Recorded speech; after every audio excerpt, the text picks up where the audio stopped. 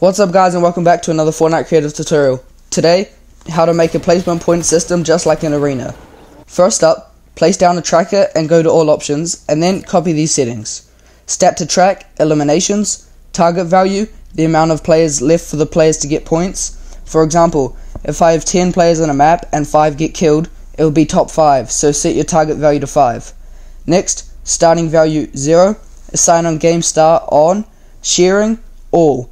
Now this is a very important setting, and if you have it set to individual like the default option is, it'll mess the whole thing up, so set it to all. Then, when target is reached, complete tracker, show on HUD, no, tracker completion ceremony, no, and then lastly, self-elimination counts, yes. Once you've copied all these settings, place down a score manager device.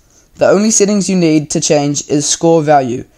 Put this to how much points you want all the players to get whenever they get top 5, or whatever yours is set to. I just set the amount of points though to 2. Next, make sure award type is add, and also times can trigger is set to 1. Then, go to functions and put activate when receiving from tracker on complete. Next is optional, and it's if you want a message to show to all the players when the points get awarded. If you want to do this, first place a trigger, and then in all options, put visible in game, no, trigger by player, off, trigger by vehicles, off, trigger by sequences, off, triggered by water, off, times can trigger, 1, this is very important so it doesn't keep spamming and showing up every time a single player gets killed. Then trigger VFX off, trigger SFX off, then in functions put trigger when receiving from tracker when complete.